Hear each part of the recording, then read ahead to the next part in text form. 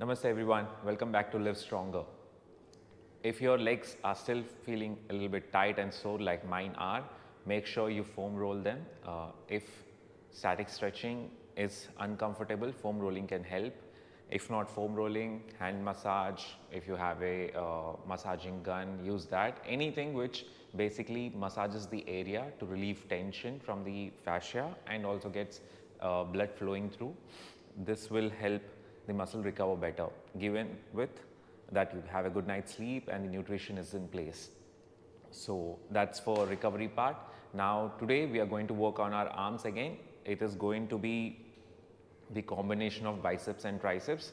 Maybe we'll let's see if we can bring in a little bit of variation, one or two exercises here and there, but mostly it will be the similar protocol which we are going to follow, wherein we are going to do one exercise of tricep bicep, then we're going to shift into the next exercise of bicep and tricep. There might be different approaches as you have seen in my previous videos, wherein I have done a superset. Sometimes there are programs wherein they prefer doing either the tricep first or the bicep first. Depending upon how the program aligns, it might or might not create much of a difference in terms of how you align the exercises, but it's more, what is more important is you get those effective reps, make sure the hypertrophy is there, make sure you get the blood running into the muscle and feel that pump. That is what is most important. So on that note, without any delay, let's start with our dynamic stretches, our warm-ups.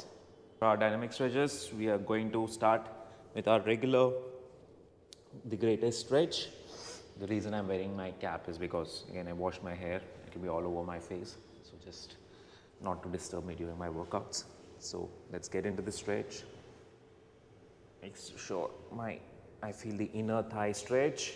I try to go down, still not yet there, and then rotate up. The reason why I said still not yet there is because I've seen many fitness experts or people who are international level athletes, national level athletes, being able to drop extremely low down because of the flexibility and mobility which they have.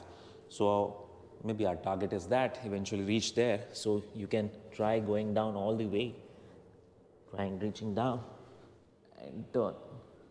But what is right now important is to feel the stretch, feel our muscles open up, feel our joints mobile, get mobile.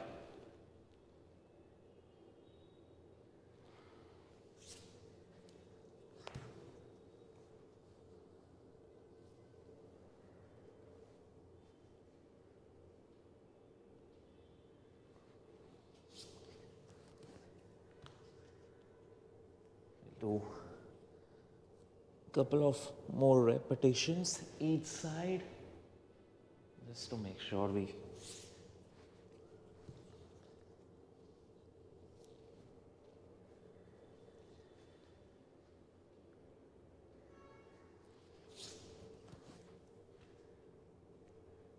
just one more rep.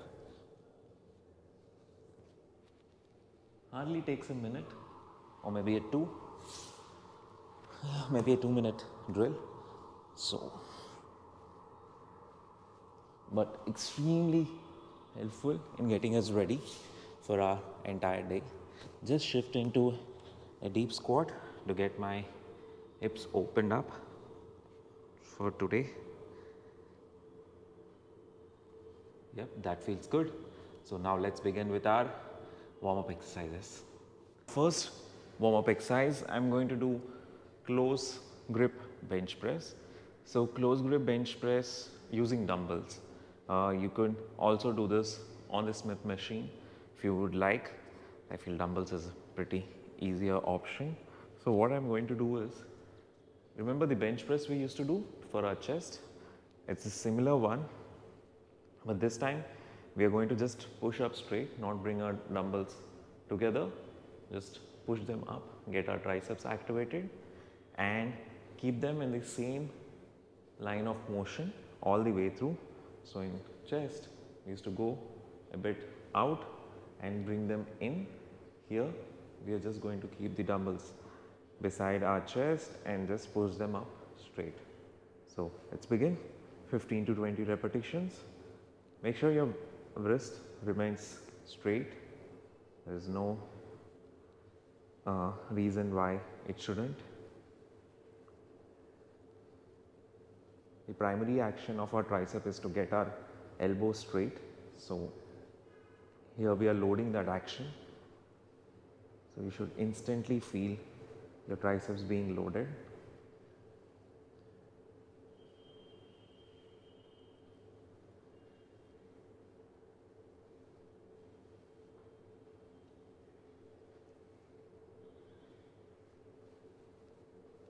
Let's keep going. Also remember that most of the push motions which we do in the day, pushing a door or pushing across a small load, is primarily done by your triceps. Your chest comes in very late unless until there's something which you're pulling or pushing towards the midline of your body.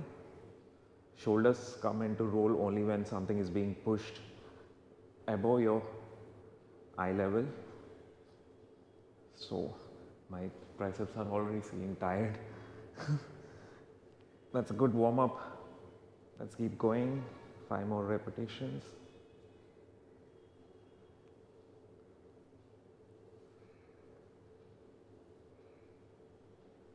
Oof. Good. That was a good tricep activator. Now for warm up. It's not, there's no written rule that these particular exercises are warm up. Warm up is basically trying to get blood flowing into that muscle, moving the joint which would be involved the most in the particular exercise while working a particular muscle through the range of motion, so that the joint also starts, you also make blood flow into the tendons. So this gets the entire muscle and the joints involved ready for the exercise. So any motion which relates to the exercise which we are going to do can be a warm up. So I won't take much of time there. Now let's move on to our bicep warm up. So for our second warm up, we are going to do the barbell curls using a empty easy bar. For the first part of the warm up, we are going to do partial repetitions wherein we don't completely contract our bicep, neither we let it go completely straight. Keep it in between, getting a lot of blood flow in, and once we feel the tightness and tiredness in the muscle, we slowly shift into the full range of motion, making sure our bicep throughout the warm up exercise is full of blood. I like this warm up. This can actually be a proper working set, but I like it as a warm up because it gets my biceps really warm and extremely contracted. A lot of good blood flow and good amount of pump, which I can use later. It's more for first exercise. So for our first exercise, I am going to do overhead tricep extensions using a dumbbell, and I'm going to use the Arnold's 21s. So 7 repetitions, half the range of motion, 7 repetitions, the other half of the range of motion, and 7 repetitions full range. So for the first 7 reps, I'm going to do just down to mid. For the next 7, top to mid. By mid, I mean wherein my elbows are at 90 degrees. Throughout this time, my triceps are under tension. Now for the last 7, I do the full range of motion where I let the dumbbell completely drop behind my head and then push it up. This feels amazing. Yeah, I love doing the 21s. And they get a good amount of muscle pump for me. Now for the second set, I increase the weight a bit. I'm trying to show you how it looks from the front, from the side. Maybe in the next set, I can place the camera behind me so you can see how exactly it looks from the behind. For the first 7 reps, you feel pretty strong because you're only moving the dumbbell just from the bottom to the top at an stretched tricep position. And when the moment you start doing the full range of motion, wherein the dumbbell goes completely down and completely up, is when you start feeling the pain kick in. This muscle gets tired. So for the third set, I'm using the same weight because the weight which I was using the previous set felt challenging enough. As you can see, the dumbbell is completely down. My tricep is completely stretched out. Just move it midway and come down again for the first 7 reps. For the next 7 reps, top 2 midway.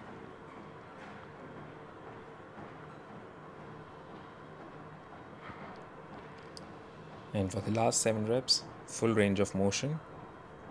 This exercise can also be done using a cable extension if you have that machine at your disposal. I don't have, so I'm using the dumbbells. And that's it. We are done with our first exercise. For our first bicep exercise, I'm going to do the incline bicep curls, both arms at a time. Here you can see my legs are elevated from the ground. That's because of the bench which I have. It doesn't allow me to put my feet down because of the width of the cushion, so I put them in the air, but otherwise you can keep your feet down. I really like this exercise because here my bicep is at a disadvantage by being behind my line of body, and from here when I have to contract, it's more amount of work my bicep has to do. So 12 repetitions first set at a good challenging weight. We have done this previously. So after a short break for my second set, the one thing you have to make sure is that you keep your elbow movement to minimal. Never let your elbow come beside your body. Let the elbows always be down so that your bicep is constantly at a stretch and you feel the maximum amount of contraction in your bicep. You would also feel a exaggerated stretch on your front delt or just below your shoulder. That's where the bicep muscle is originating. So you'll feel a great stretch there. Really gets a lot of blood flowing in and a good pump. For my last set, increase the weight just a bit, moved up to 7.5. You don't have to lift extremely heavy here. Good amount of challenging weight is quite enough. And during the third set, I realized that my right arm was getting more tired than my left arm. Could happen. One of our arms could be stronger than the other one. So what I do is I give a break to my right arm midway and try to get few extra number of repetitions with my left arm just to equalize the tiredness in both my arms. You can do that to get few extra reps. Sometimes it could also be the mind muscle connection which you have better in one side and a little bit less on the other side, so that's absolutely fine. We are done with our bicep first exercise. Now for our triceps second exercise, I am going to do tricep kickbacks. Now this exercise can also be done using a cable machine wherein you can kick the cable back. Those are wonderful. They give you quite a good feeling because of the strength curve, because there's constant tension. But here I don't have that, so I'm going to do it with dumbbells.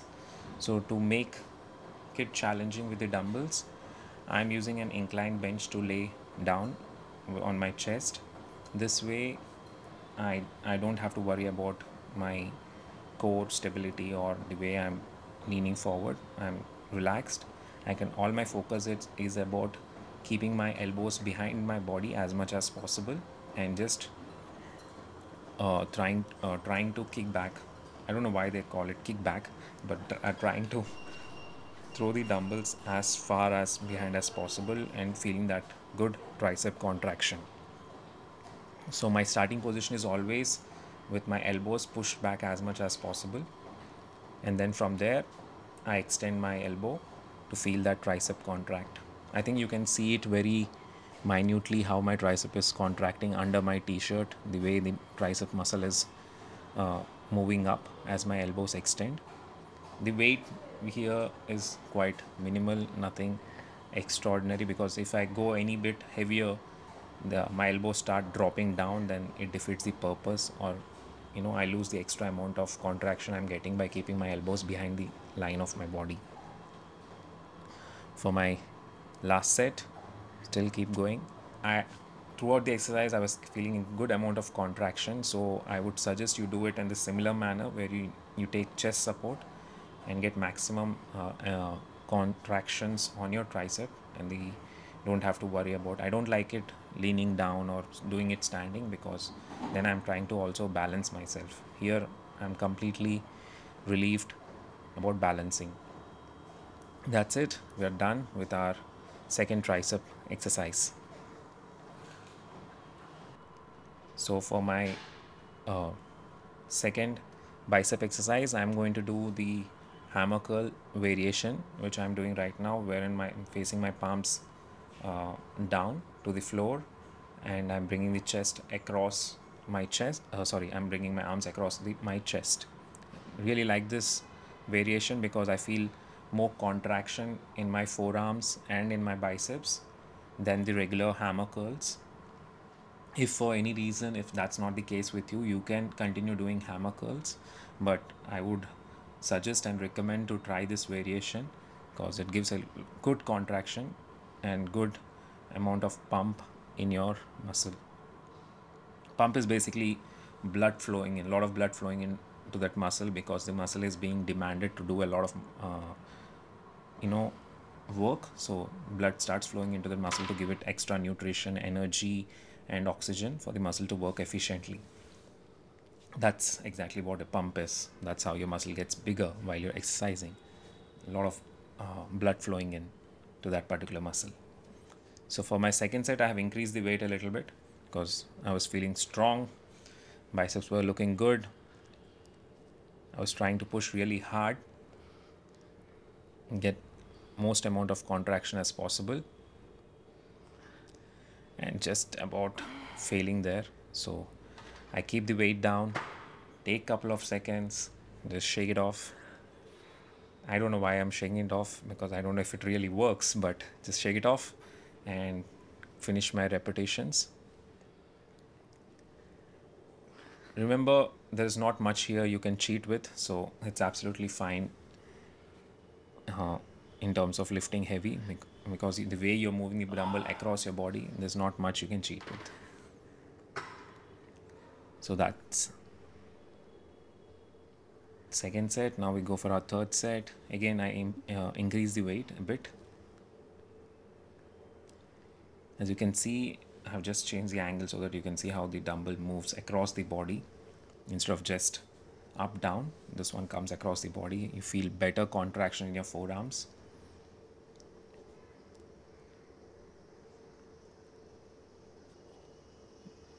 I also like how this particular exercise goes a little bit easier on my wrist and on my elbow joint, because of the how the way it is positioning my wrist comfortably at a slant position instead of absolutely straight 90 degrees, or just in a pronated manner, so it's natural for my wrist.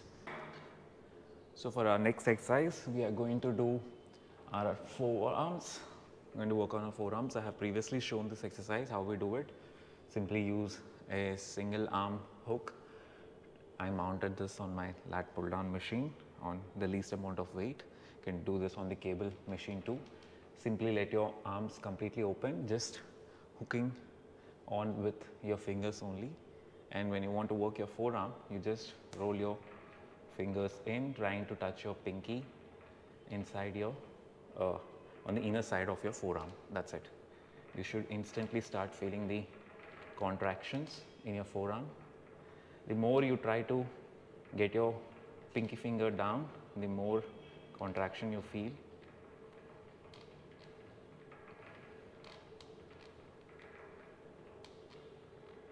They almost feel like they're about to cramp, but that's fine. Just a couple more reps. And that's it. Now we shift, second arm, same thing. You have to make sure that you leave the hook just till your fingers tips. So from there you roll in and try to get your little finger touch the inner side of your forearm. Anatomically not possible, maybe for few, I don't know, but that will get you the most amount of contraction. Love this exercise, very safe on my wrist joint, but still works a lot on my forearm. Remember, we don't have to work our outer side of our forearm or the upper side of the forearm, because we have just done a variation of hammer curls, which actually works a lot of our forearm, especially the outer side of our forearm, and the muscle which goes and inserts underside of a bicep, just the outer side. So this side of the muscle has been worked on. So that's the reason we are trying to work more on the inner side now. We don't have to necessarily take a break in between. Our forearms tend to recover very quickly, and while one arm is working, the other arm is resting. So more reps you do, the more rest you get.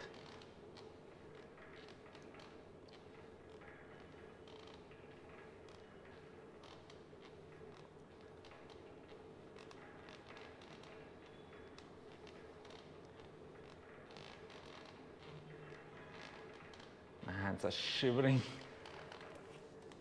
Let's go for the other arm.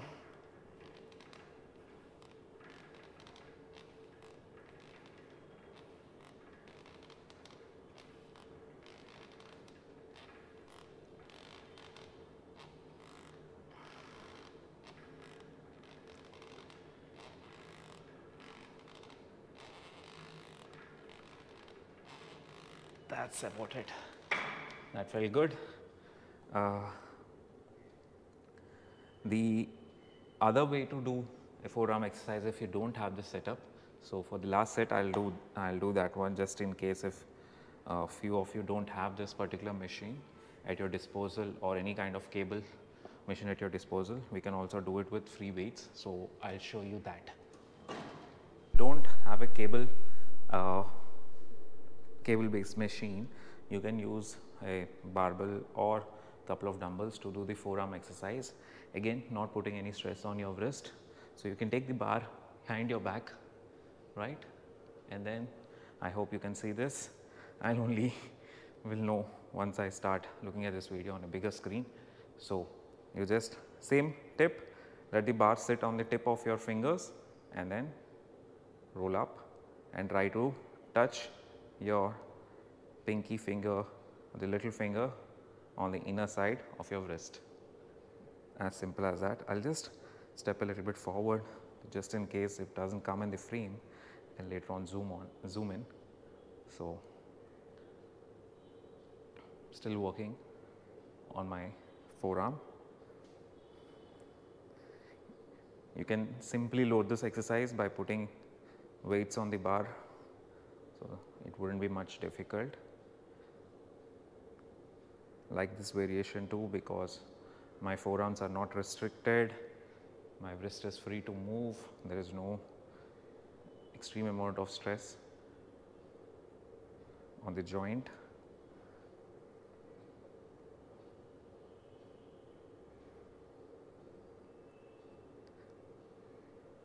And that's it. As simple as that. We are done with our exercises. So we are going to do our static stretches now. If you remember, I have done this earlier. I'll just move the camera a little bit at the angle so you can see it better. Yeah, so I have done this during my static stretch video, and I have done it in my previous bicep video also. Take a bar or a bench, whichever is comfortable, put your arm on it. Now your bicep is, once you get your arm straight, your bicep is already stretched. It's at not stretched, but it's at its neutral length when your arm is straight. It's not contracted. and your bicep is attached at your elbow, so that's a fixed point. You're keeping it straight, and it's attached at our shoulder. So when I get my shoulder away by moving my entire body away from that side, my bicep starts feeling that stretch. Now, since I'm pulling my shoulder away, my bicep is trying to stretch hard to control this motion from happening. So, you can turn your arm a little bit this way to feel the stretch if it is not yet happening. So, for me it's right there and I feel it. So, I stay here for 15 to 20 seconds. The entire bit about static stretching is simply extending the muscle by moving one of its area, either the insertion point or the origin point away from one of the insertion or the origin point. So, if you are keeping the insertion point static and moving the origin point away from it, the muscle still stretches. So, right now my bicep originates from my shoulder joint and inserts at its elbow joint. So, I am simply keeping my insertion point stable and straight and then moving my origin point away. So, that stretches the muscle. I will just shift the camera so you can see the other side. So, just put it here. GoPro makes you look weird, but that's fine. Okay, so again my right hand, put it on the bar, get it straight as much as possible, and then slowly turn my shoulder away from my bicep. Just move my arm a little bit to feel the perfect stretch, and there go. So, whenever you are doing any kind of stretch, it might not be the stretch which I am showing, it might be a stretch which you have previously learned or seen. Imagine the cue which I have just explained. Muscle has 2 points, origin and insertion. You have to keep one stable and attached, not attached, basically fixed. Yeah, I was looking for the word fixed. And the other point, either the origin or the insertion point, you move away. So, the muscle then stretches. You hold there for a few seconds and that feels good. That felt good.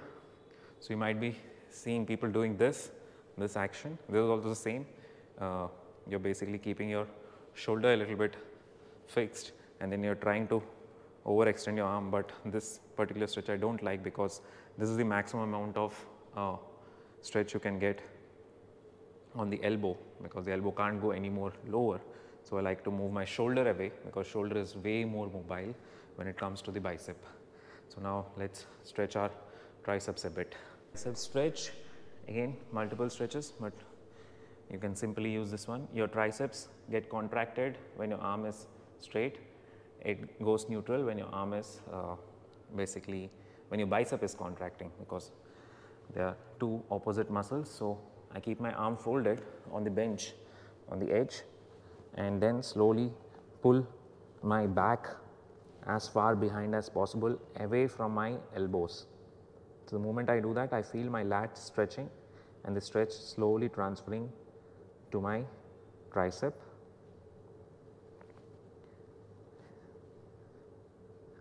Any other kind of stretch, particular tricep stretch, I do not feel them much. So, it might be a different case for you. You might not feel this stretch as effectively. So, if there is a stretch which you like to do for your tricep, please do that. Important part is that we stretch post our exercise. If it is uncomfortable, make sure you massage them before stretching. This particular stretch is primarily focused on your lats, but the good part is your lat muscles and your tricep muscles, not exactly, but kind of are connected. So when you get your arms behind your head or try to get them your head, your triceps and your lats, both of them are at a stretched position. Yep, that felt good.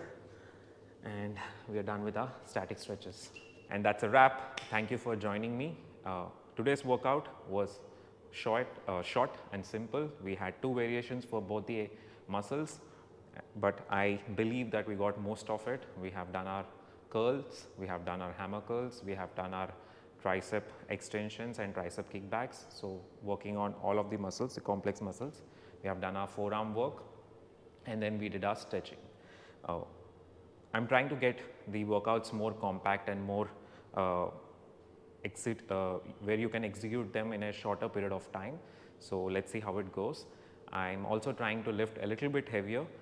If that's not the case with you, wherein you're still trying to build the confidence and the energy or the strength to lift heavier, it's absolutely fine. Stick with the weights where you're comfortable, but make sure that the weights which you are lifting are challenging you. Don't hesitate to level up, because when you level up is when you know how strong you have grown. And then if it doesn't work, there's nothing wrong. You can put the weight down, take the lower weight and continue.